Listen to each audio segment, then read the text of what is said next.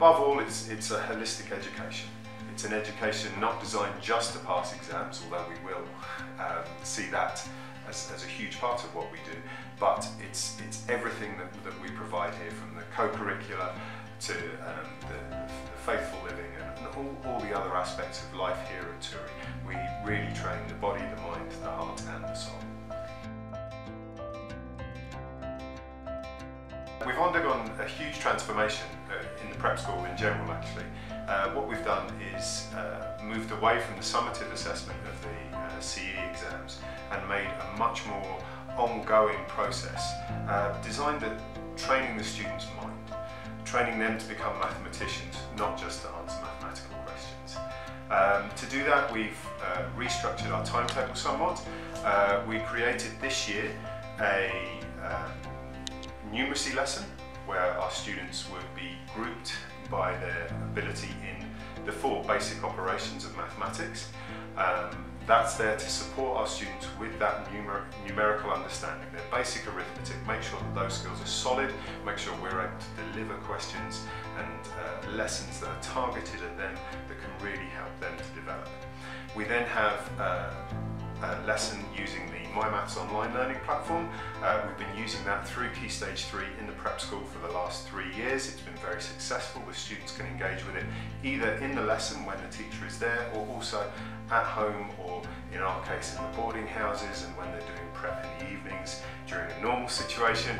Obviously it's been a great boost having that available to us now during this very different situation.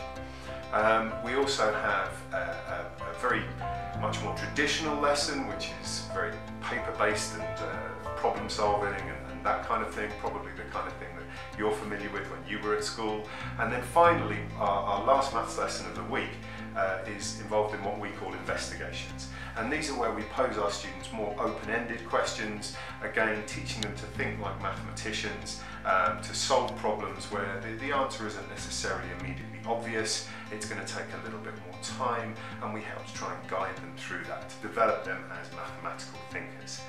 We're really happy with the successes that we've seen. Last year, when we were doing our standardised online assessment for the Year 7s, who are our pilot, now our Year 8s, our pilot group, they exhibited 8 points above expected progress in mathematics last year, which is pretty much unprecedented. We found that the program that we devised has actually shifted to the online platform pretty well. We've been able to maintain our structure of the week, and our lessons, our 4 lessons throughout the week have continued pretty much the same. We've continued to use the online tools that we had before and developed a few more. So we still have our numeracy lesson. The students are engaged in practicing those skills with the 4 operations, which just form that foundation. We can still have a My Maths lesson, that works very well. We then do a session of practice questions. Our students are getting better and better at taking screenshots of areas where they're having difficulty and then contacting the teachers directly. We're able, because of our small class size here at Turi, we're able to answer all of our students' queries pretty much there and then.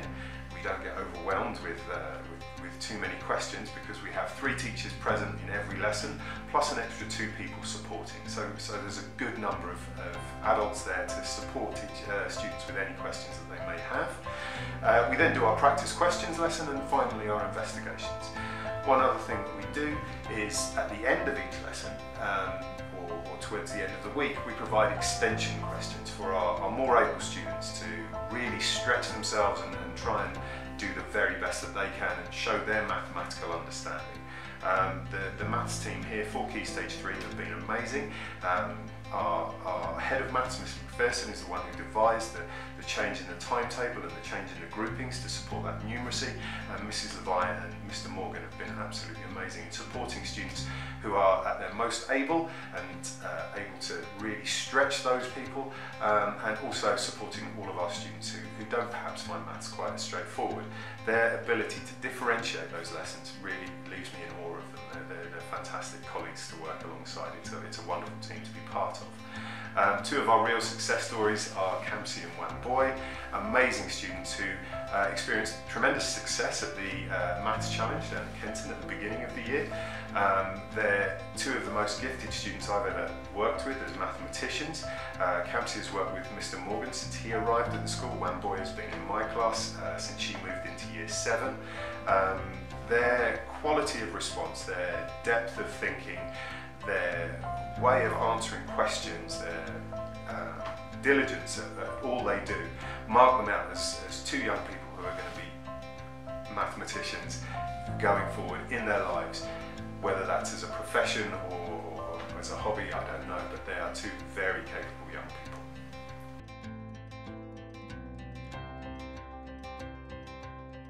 The main challenges for online learning relate to our African environment, if I'm honest. I came here from working in South Korea, where 5G has been around for so long and connectivity is everywhere. I have to say I applaud our parents for their diligence and our students for their commitment and their diligence to overcome the kind of power issues and connectivity issues that we all experience here in East Africa.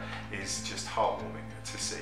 Their commitment is fantastic, and their self-discipline to turn up and overcome problems, to keep us informed, and the number of times students go back and they lose connectivity during the lesson or they lose power during the lesson, I'll get a message a couple of days later saying, "Oh, I've done that work, sir, can you just check and check that it's done?"